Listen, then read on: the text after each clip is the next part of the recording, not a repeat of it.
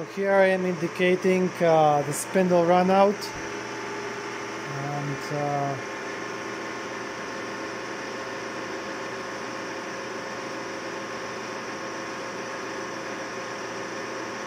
as you can see, there's almost none.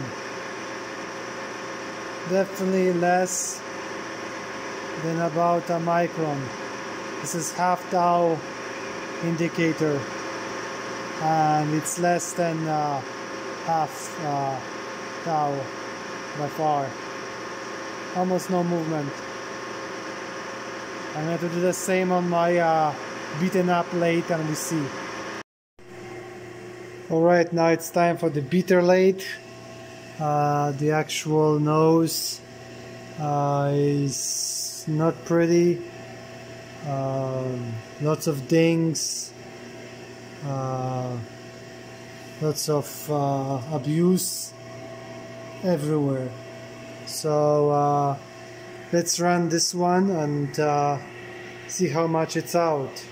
I'm using an extra indicator for the front and little one for the back.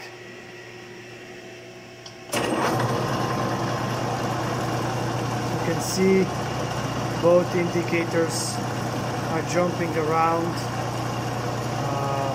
quite excessively, but remember, this is a tenths indicator and this is half tenths indicator.